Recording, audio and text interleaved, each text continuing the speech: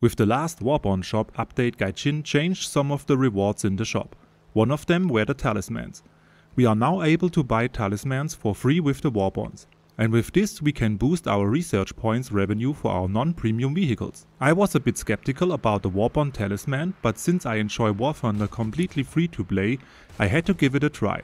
So this video might be no news for some of you guys, but I got really lucky with my drop and now I'm able to research my rank 3 and 5 aircrafts for Germany with ease.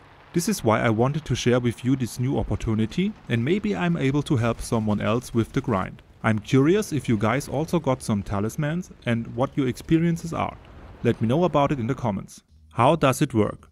First off, I have to point out why I was skeptical about the talisman in the first place. When you now buy it for free via the warbond shop, you can only choose the rank and vehicle type of the talisman. So for example, a talisman for an aircraft on rank 4. The nation and the actual vehicle are picked completely random by the game. The only premise is that you have to already own the vehicle that is picked by the game. So as far as I know, War Thunder can't pick a vehicle you haven't started to research yet and assign the talisman to it. So a good drop is completely based on luck, or you had planned it far ahead. How to get a talisman with warbonds? To buy a talisman from the warbond shop you need warbonds, some medals and the respective level of the warbond shop.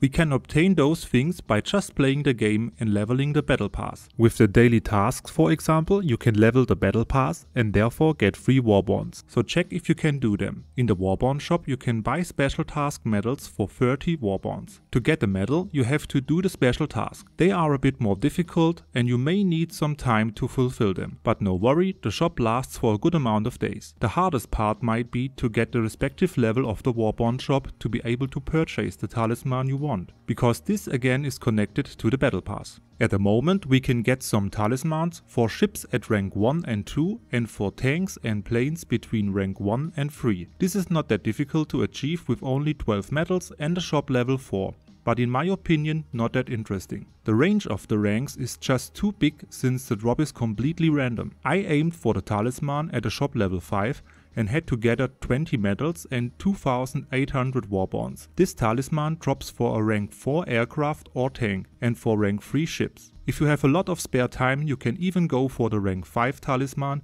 that needs a total of 40 medals and shop level 6. I can't even tell if you can get this completely free to play because you will need a lot of warbonds. In the end I was lucky and got a talisman for the ME 410 B6R3. In a good game I can make around 10,000 research points in realistic battles and can now grind without any trouble. The next battle pass and warbond shop is on its way and I try to get another free talisman for my rank 4 planes. Hopefully it will drop for another nation than Germany. In conclusion, I would not recommend to get a talisman for the 12 medals. The range of the ranks is just too big. If you have just started War Thunder, it might be a good choice though, since you shouldn't have that many vehicles in the beginning. Aim for the talisman for 20 medals and pray to the snail that it will drop on a good vehicle. Of course you can also get the free premium vehicles in the warbond shop. They just weren't interesting to me this time. I hope I was able to give you some tips and you liked the video.